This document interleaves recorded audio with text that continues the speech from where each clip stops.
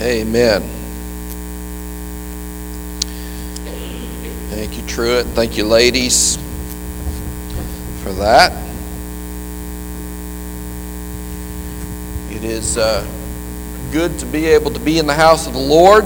It's good to be able to deal with the Word of God and to understand that He loves us so much that He actually speaks to us. He gives us His Word. He lets us know who He is. He lets us know who we are as compared to who He is. And He lets us know what the proper response should be by us to Him and who He is. And that is a glorious thing. It's a wonderful thing to think about. He didn't just leave us floating aimlessly in the void, if you will. We are not the worshipers of a God who is like the deist God that so many really worship in their own way. The deist God is a God who creates and then just steps back out of creation and lets everything happen as it will, as if it's by chance. But the God of creation is not that way. The God of creation creates, and then He acts in this creation, and He works in the lives of those whom He has created, and He draws people unto Himself, and He brings salvation. And it's a glorious, glorious thing. He lets us know who He is, and He does that by His Spirit and through His Word. And He did that in the greatest way through the sending of His Son, the Lord Jesus Christ, to us. And that is a wonderful thing. And if you aren't thankful for anything else today, you should be thankful for that. In light of that, it's appropriate that each time we gather together, we look at His Word and what He has revealed of Himself to us.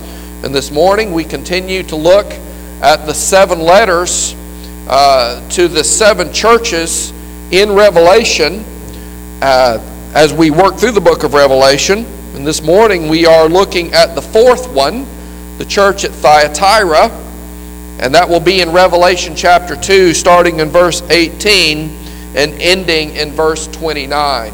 So Revelation chapter 2, verse 18 through 29, where the scripture says this: "And to the angel of the church in Thyatira write, the words of the Son of God, who has eyes like a flame of fire, and whose feet are like burnished bronze.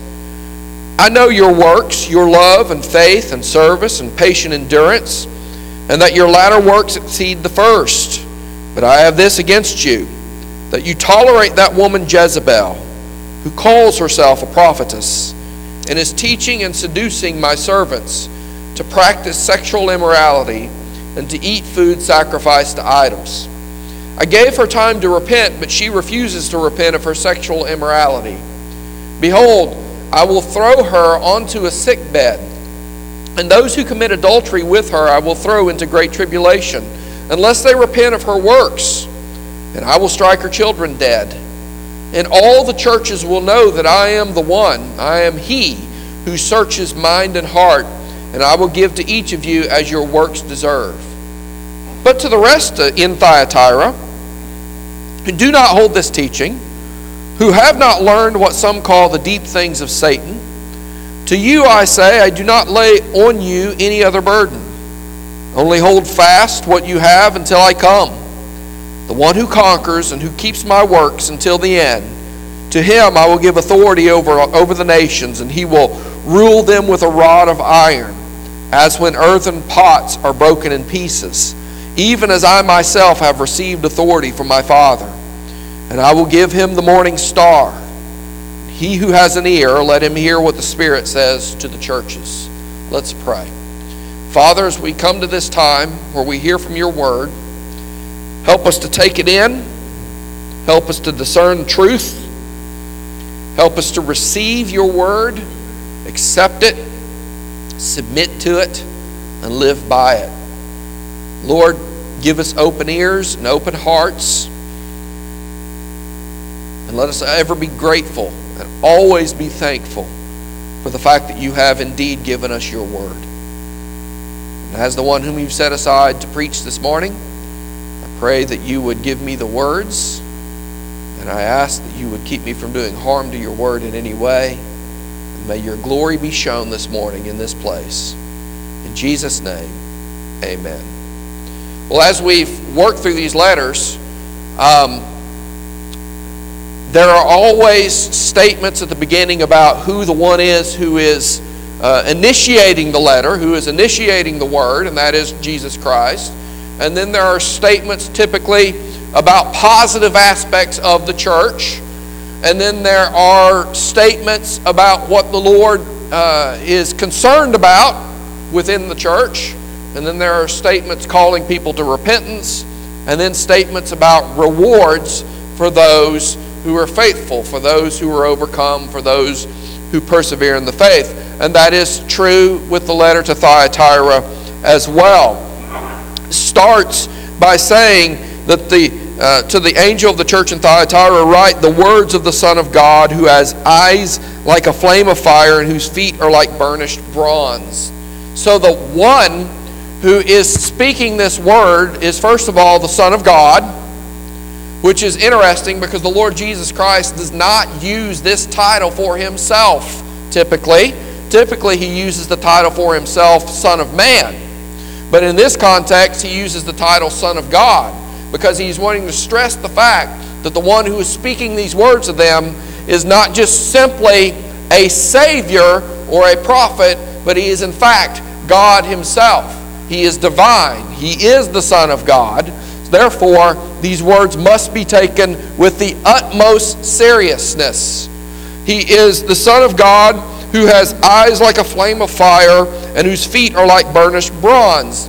We've seen this before. The eyes like a flame of fire give a picture of one who has eyes that penetrate to the very heart of the one he is speaking to and looking at.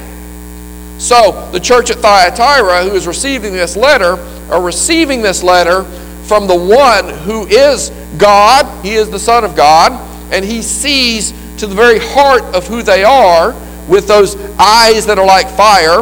And he is the one who is the strong one, who has feet like burnished bronze, who is on the foundation that cannot be shaken. In other words, he has all power. He is omniscient. He knows and sees everything. And he is the one that they need to take more seriously than anyone else. And that's who this letter is coming from. So, right out of the gate, once again, we have an indication to those who are reading the letter at Thyatira some 2,000 years ago. Not quite 2,000 years ago at this point in time.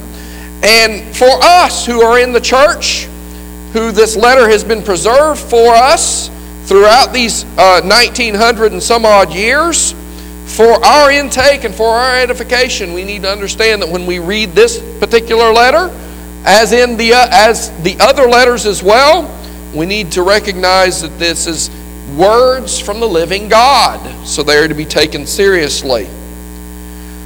Verse 19 says, I know your works, your love and faith and service and patient endurance, and that your latter works exceed the first. This is a good church. This is a church that is loving. This is a church that is faithful. This is a church that is endured. This is a church that demonstrates good works and demonstrates its faithfulness to the Lord Jesus Christ by committing good works. This is a solid church in many, many ways. This is a church that if someone was to walk into off the street, they would think of, most likely, as a place that they would want to be, as a group of people that they would want to be around, because this is a church who is loving and faithful and service-oriented. And if you walk in off the street into a church, what do you want to see typically? Well, one of the first things you will always get as a response in a positive situation from a visitor into a church is that they sensed a sense of love in the air, faithfulness in the air, these type of things. They were friendly. They were nice. They were welcoming. Well, you get that from a church like the church at Thyatira. The Lord knows their love, their faith, and their service, and their patient endurance. This is a church that any one of us, if we walked in off the street, would think to ourselves, this place has it going on. This is a good place to be. And the Lord commends them for these things. And He says, you have done well in these areas. And that is to be commended.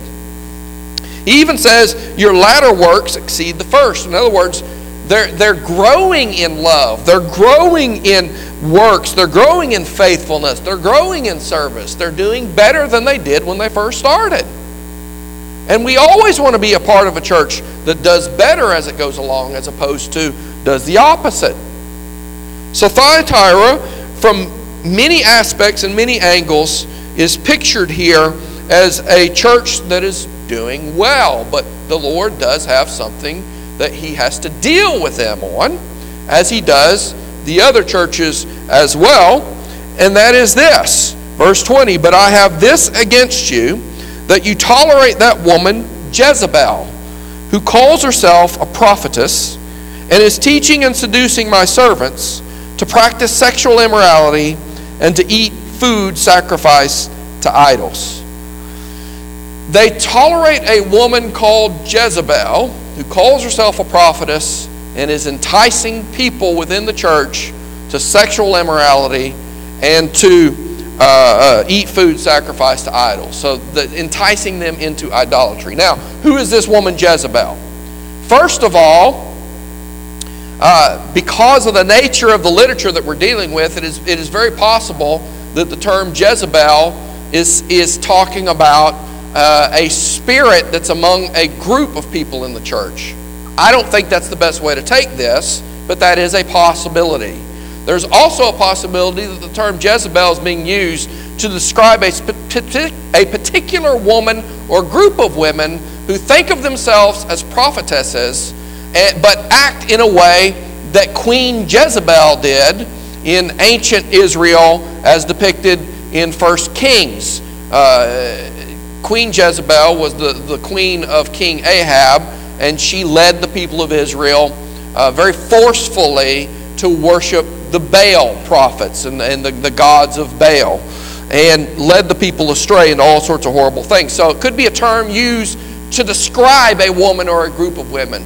But I personally think that even though those are options, I actually think that what's being given to us is the name of an actual woman who is claiming to be a prophetess in the church at Thyatira.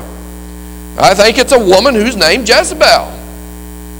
And she is someone who claims for herself authority in speaking for the Lord that has not been granted to her by the Lord or acknowledged to be given to her by the body of Christ as a whole, and particularly by the apostles.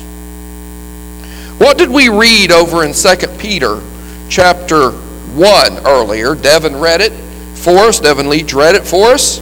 I'm going to read it again here real quick for just a second, or at least part of it.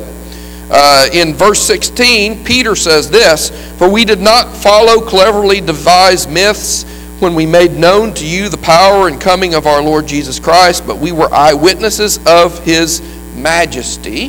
So Peter, speaking for himself and for the apostles, and this letter, 2 Peter, would have been written about 25 years before the revelation is given. Peter's already dead at the time the revelation is given.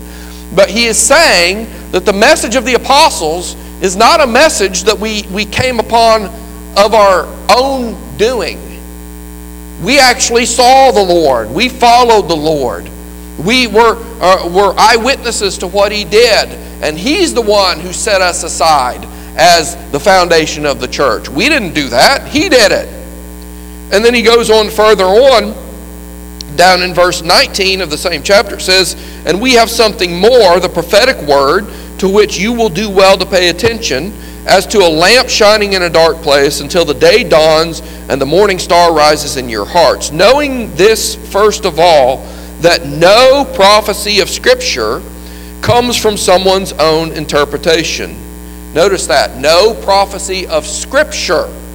What's he mean by that? Nothing that is truly from the Lord, nothing that is truly worthy of the Word of God, nothing that is truly worthy of being called Scripture, comes from one's own interpretation, comes from oneself. Verse 21, for no prophecy was ever produced by the will of man, but men spoke from God as they were carried along by the Holy Spirit. No prophecy was ever produced by the will of man. So man doesn't come up with the Word of God.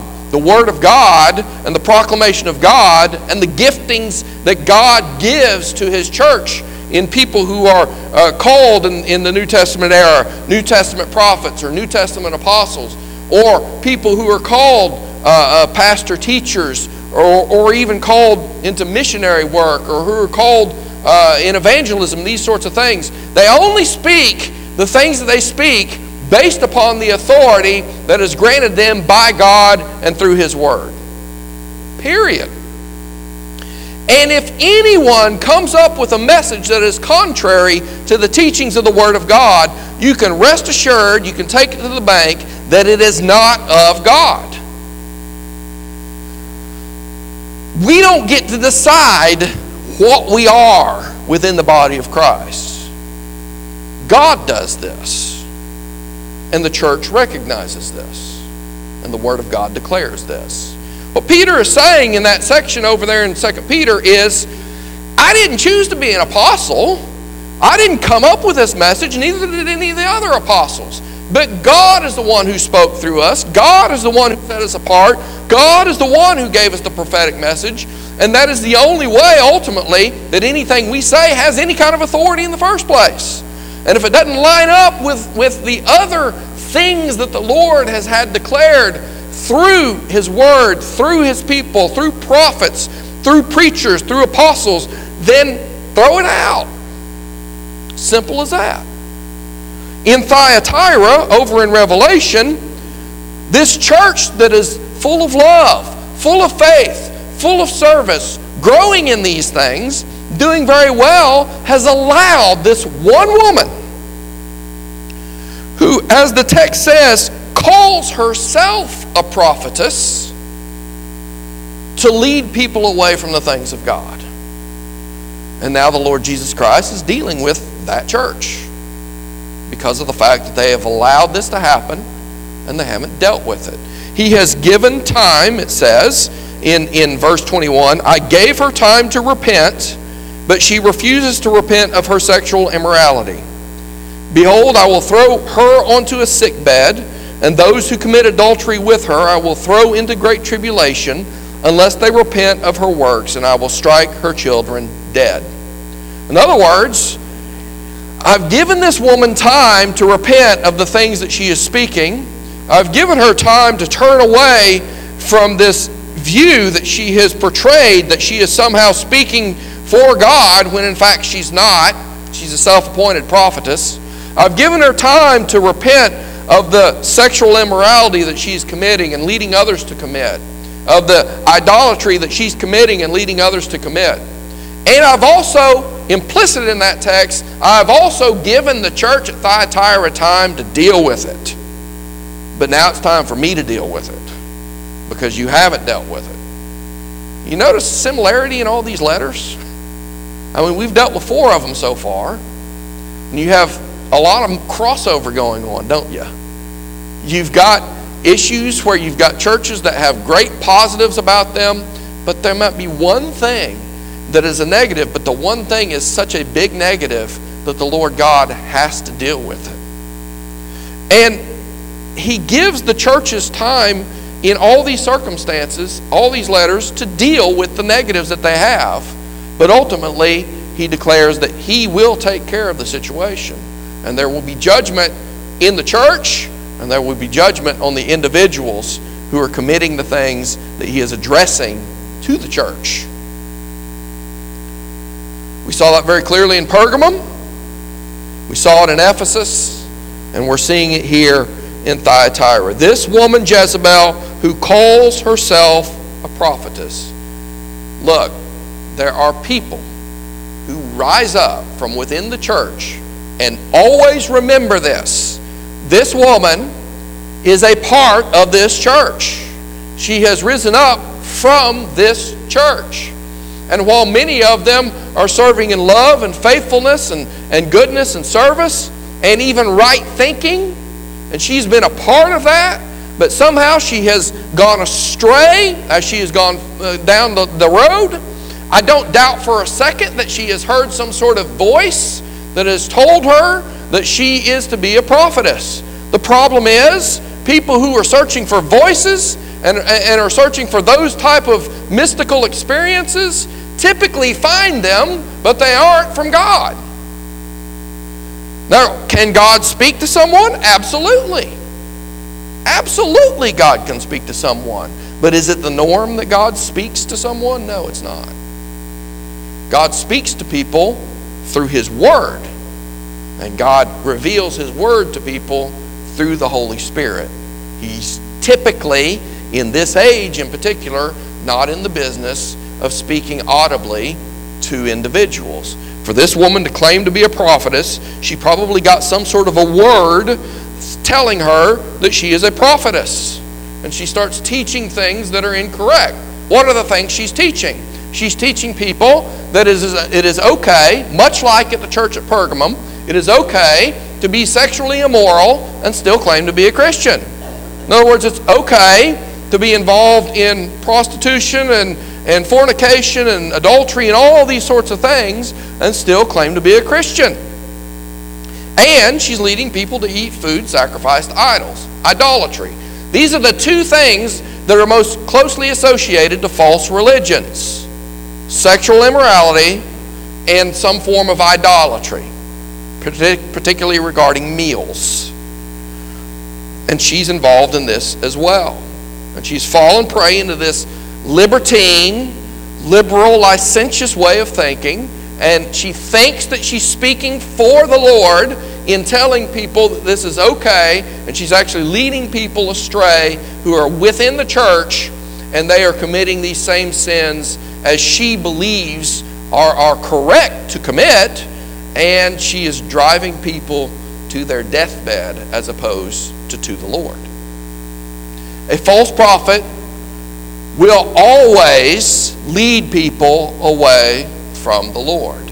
A false prophet will always lead people away from the Scripture, from the Word of God. Now, at the time that this is written, the time that this is given, I should say, all of Scripture has been written, with the exception of this. So the church at Thyatira would have had access to the entire Old Testament and basically all of the New Testament. So they would have very easily been able to look at the letters of Paul, the letters of Peter, even the Gospels, and been able to see that the things that Jezebel was teaching were incorrect. And there may have been many who did that, but they allowed her to go on in her false teaching, and that can't be done in a healthy church. It just simply can't be tolerated. The Lord is saying once again to these 7 churches, ultimately, I am the Lord of the church, and you will do things the way I say to do them, or you're going to have to answer to me. My word is preeminent in the church, the Lord Jesus says. You will adhere to my word, or you will answer to me. We have to take that seriously. Because if we fall prey to the idea that the false prophetess comes up with, or the false prophet comes up with, that somehow we have the ability to speak words that are just as powerful as the Word of God, then we are going down the wrong track and we're heading towards destruction. We have to be people who adhere to the book, who adhere to the Word, and who worship the God, the Lord of that Word, the Lord Jesus Christ, above all things.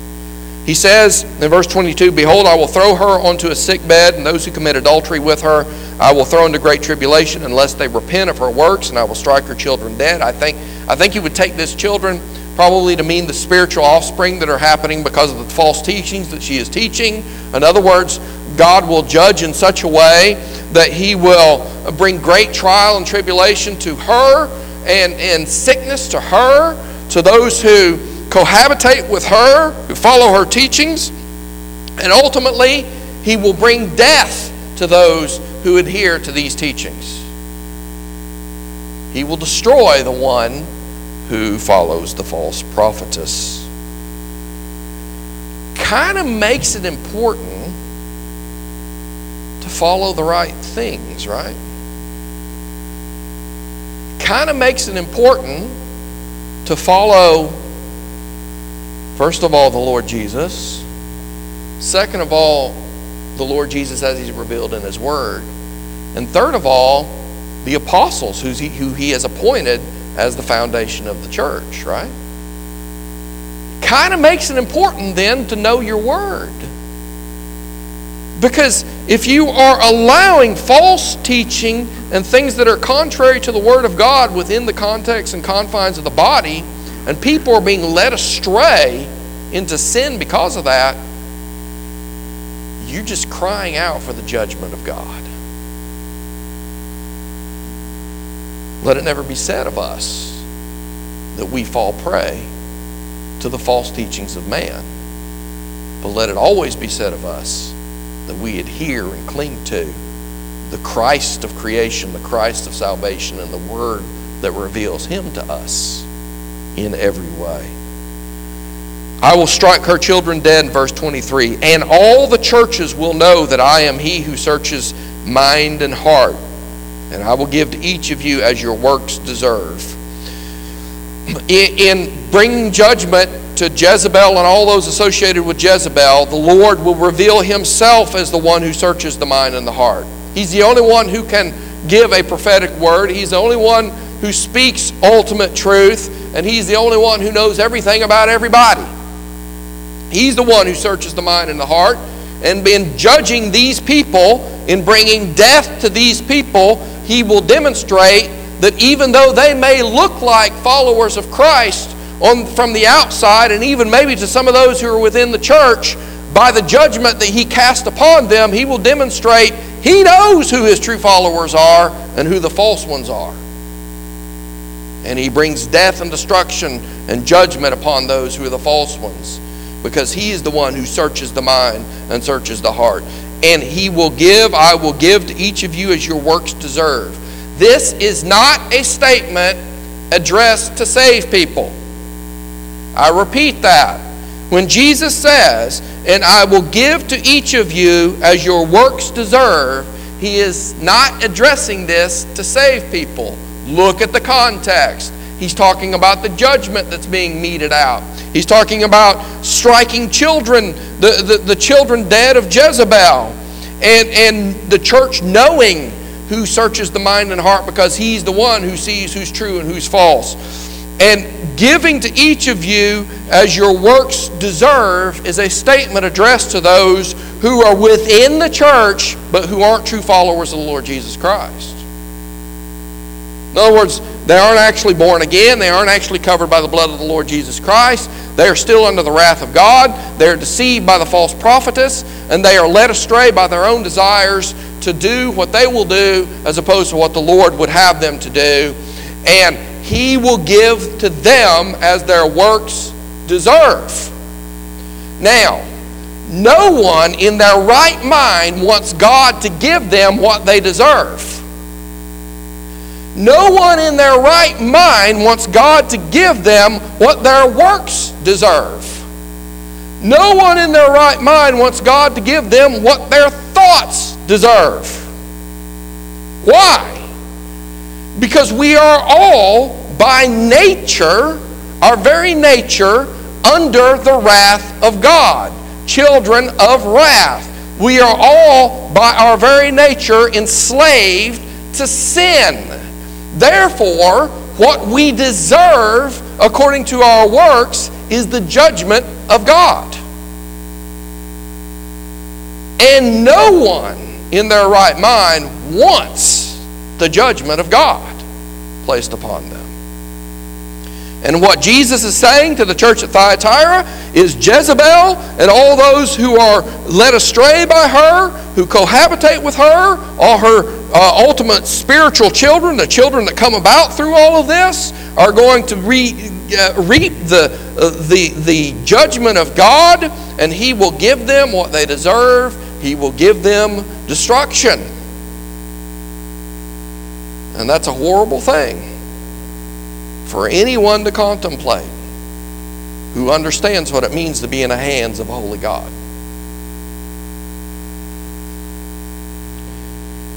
We don't want what we deserve. And if we think we deserve something more than the judgment of God, we miss what it means to be a follower of Christ altogether. Because the only thing we deserve is the judgment of God. Because left to ourselves, we will follow ourselves, we will follow false gods, we will make something out of God that He is not, we will warp God, and we will warp everything it means to be holy. Paul speaks about this very clearly in Romans chapter 1. He says that every man knows in their heart that there's a God. But left to themselves, every man will ultimately end up worshiping the creature as opposed to the Creator. Every man knows that there's a God in their heart because they can look in the universe and look in the creation and they can tell this didn't happen by chance. But apart from the gospel, apart from the message of the Lord Jesus Christ, apart from the Holy Spirit being active in that gospel message, every person who may start with the desire to know who God is will end up warping who that God is and make God into his own image. He will worship the creature as opposed to the Creator. We are all like that, and we are all destined for the wrath of God apart from the grace of the Lord Jesus Christ. And what Jesus is saying to the church at Thyatira is, for these people who are following Jezebel, who are following the false prophet, they're not going to receive grace, they're going to receive what they deserve. Unless they repent. Unless they repent. But there is a positive aspect to this. Verse 24 forward. But to the rest of you in Thyatira, who do not hold this teaching, who have not learned what some call the deep things of Satan. This term, the deep things of Satan, was closely associated with some of the false teachings that were going on in that day. Some of the ancient Near Eastern mythical religions and mystical, I should say, religions of the day were referred to as the deep things of Satan. This is something, in other words, that Jezebel would be teaching as if it's from God, but the reality is it's from Satan. Someone standing up in a pulpit and saying it is perfectly okay to live sexually immoral lives and yet follow the Lord Jesus Christ, that is not a teaching of God, and they think it's some sort of deep, enlightened way of thinking, but the truth is, it's a thing of Satan, is what the Lord Jesus is saying. He says, to you I say, I do not lay on you any other burden. Only hold fast what you have until I come. The one who conquers and who keeps my works until the end, to him I will give authority over the nations, and he will rule them with a rod of iron. As when earthen pots are broken in pieces, even as I myself have received authority from my Father. And I will give him the morning star. And he who has an ear, let him hear what the Spirit says to the churches.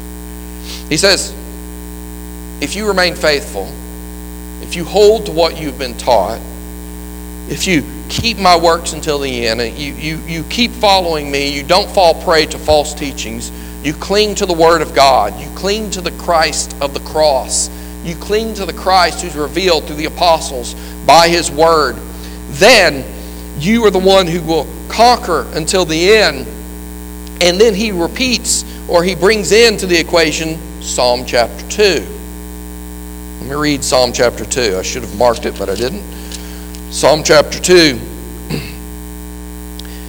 says this. I'm going to start in verse 1, even though the text that we're dealing with are really in verses 7, 8, and 9. Psalm chapter 2, verse 1. Why do the nations rage, and the peoples plot in vain? The kings of the earth set themselves, and the rulers take counsel together against the Lord and against his anointed, saying, let us burst their bonds apart and cast away their cords from us. He who sits in the heavens laughs. The Lord holds them in derision. Then he will speak to them in his wrath and terrify them in his fury, saying, as for me, I have set my king on Zion, my holy hill.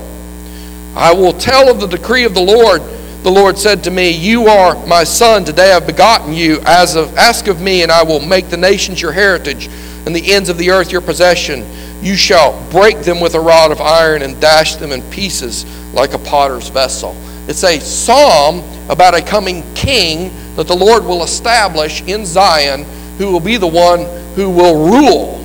And ultimately, the one who fulfills this is the Lord Jesus Christ. And Jesus, using that psalm in this context, applies it not just to himself, but to those who overcome the false teachings of this world and the sin of this world, to those who remain faithful in the Lord Jesus Christ. He applies this psalm to them, even though the psalm actually applies to the Lord Jesus Christ. What does that mean? It means that those who are in Christ are promised by Christ himself that while he rules and reigns in the new heavens and new earth, while he rules and reigns in that millennial kingdom, those who are in Christ and those who are with him and those who are faithful will rule and reign with him.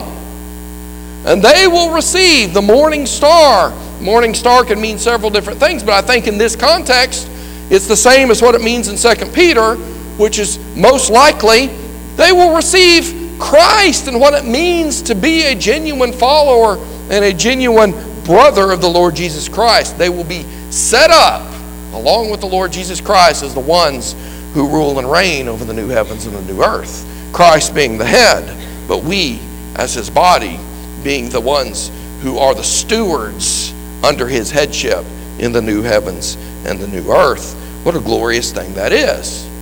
See, Jesus, in saving you, doesn't just promise you heaven where you're floating around in the clouds and playing a harp. Jesus promises you a position in the new heavens and the new earth, ruling and reigning alongside him over creation. And the fulfillment of what God commanded of man in Genesis chapter 1 will finally, ultimately take place. What did he command in Genesis chapter 1? He said that man, Adam, is to be the one who has stewardship. And he is the one who is sovereign, ultimately, over the created order. But man fell. And now, in the new heavens and new earth, because of what Christ has done, man rules and reigns again in a proper way. And the earth is subdued by man because of the man, the Lord Jesus Christ. And all those who are in him will rule and reign with him in the new heavens and the new earth. You got a position of royalty, in other words. So he's not just simply promising heaven. He's promising heaven exalted, if you will. He will rule them with a rod of iron, verse 27, as when earthen pots are broken in pieces, even as I myself have received authority from my Father. In other words, the one who is faithful to him will receive authority to rule in the same way that the Son received authority from the Father. The Son will give authority to those who follow him. Verse 29, he who has an ear, let him hear what the Spirit says to the churches. In other words, this is a word from God. Are you listening? This is a word from God. Are you paying attention? This is a word from God. Take it seriously, because it means something. It means something. Folks, there are many sitting in the pews today who profess the Lord Jesus Christ as their Savior, but have never grasped what it really means to be a child of the King, and don't fully understand what it means that one day, those who are faithful to Him, those who are true followers of Him, those who have truly been born again, are not just going to be in heaven, but are going to rule alongside Him in heaven. He's the ruler, but we rule alongside Him.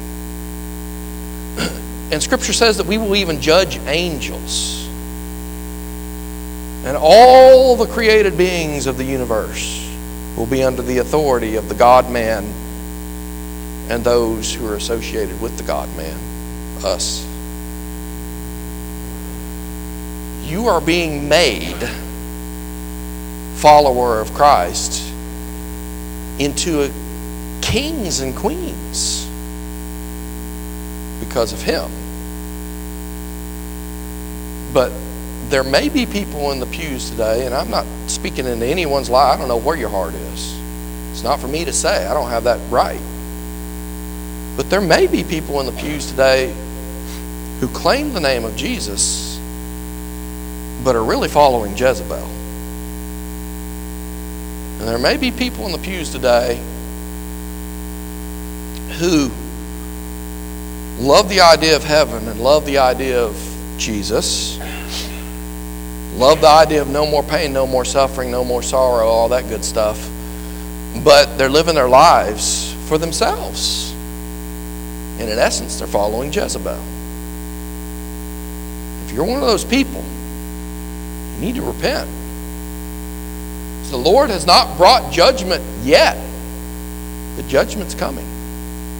Because if you're one of those people who claims the name of Christ, but you're really living for yourself, that means you're not living for Christ, which means you're not really a Christian. And you may have walked the aisle, and you may have been baptized, and you may have been put on church roll, but you're not saved. And our churches are full of them throughout the country.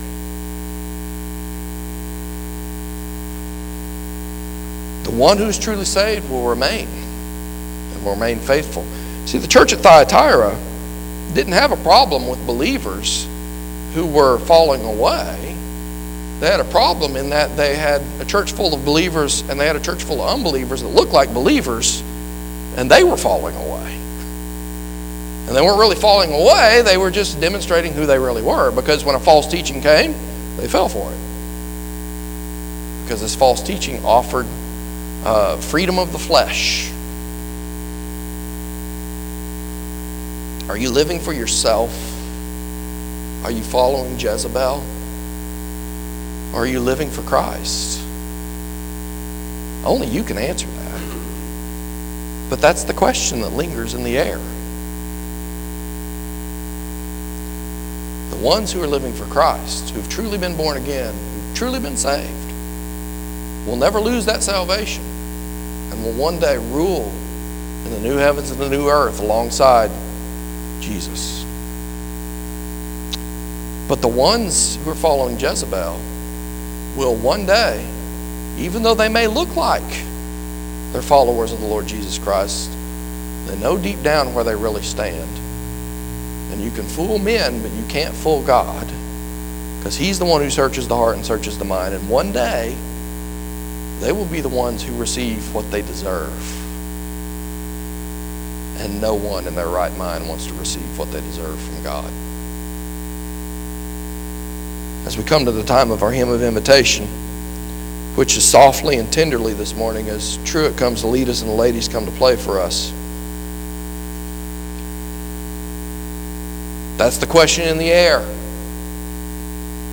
Are you following Christ or are you following Jezebel? You need to go to the Lord and you need to find out the answer. You may know the answer right off the bat. If you're a true follower of the Lord Jesus Christ, you're going to know the answer right off the bat. But if it's something that's tugging at your heart, you may need to get something cleared up. You may be a follower of Christ who's just not quite doing exactly what you ought to do at this point in time, and there's conviction there and you know you need to repent. But you need to seriously ask the question before the Lord, in the presence of His Holy Spirit and the reading of His Word. Who am I following? And if you find the answer is, I'm following Jezebel, I'm living for myself, then there's a way to remedy that. The Lord Jesus Christ lived a perfect life for us because we can't do it, because we are by nature children of wrath and enslaved to our sin. He lived a perfect life that we couldn't live so that he would be the representative for us before God the Father. And then he died on the cross to pay the penalty for our sin. And while he was dying on the cross, God the Father poured out his wrath upon our sin on Jesus. And the scripture says, if you confess with your mouth and believe in your heart that God has raised him from the dead, you will be saved. Don't take that scripture lightly. If you confess with your mouth means you're open about it. You openly follow Jesus. You aren't ashamed of it. You're not a closet Christian. You are willing to serve him, follow him, be faithful to him. He is your Lord and Savior. You confess it with your mouth. And believe with your heart means more than just simply understanding in your mind. Look, Satan knows the doctrine of the Christology of Jesus better than any of us. Yet he doesn't submit to the Lord Jesus willingly. The demons know what it means to be saved, but they don't submit to the Lord willingly. They understand who Jesus is better than us, but they don't follow him. To believe with your heart that God is raising from the dead means you believe with your whole being and you're willing to give yourself over to him. And the believe in your heart that God is raising from the dead means you are giving yourself over to the one that is revealed to us by God as the one way to be saved, and that's the Lord Jesus Christ, who was raised from the dead for our eternal life. And if there's anybody here who, when you answer the question, am I following Jesus or Jezebel, and you come up with the answer Jezebel, then the only solution is bow the knee to Jesus, and he will save you. Stand with me and let's go to the Lord in prayer, and then we will sing softly and tenderly. And if there's any decision that needs to be made, the invitation is open. You can come speak with me. If you need me to pray with you, I'm more than willing to. If you need to pray where you are, that's fine as well. But whatever the Lord would have you do, however he would have you respond, do it earnestly and do it quickly. So let's go to the Lord in prayer. Father, we love you and we thank you for your goodness and for your grace, for your word, for your salvation, for your mercy. Thank you for giving us mercy as opposed to judgment, as opposed to what we deserve, Lord God. Lord, you sent your Son to live for us and to die for us. We didn't deserve it, and we praise you for that. We can never repay you for that, but we can submit to you because of that. If there be any in this room who need to know the salvation that's offered in Jesus Christ, I pray that they would know it today. I pray that we would be honest when we ask the question, are we following Jesus or Jezebel? And that we would respond honestly as well. Have your way with us, and may you be glorified in us. In Jesus' name I pray. Amen.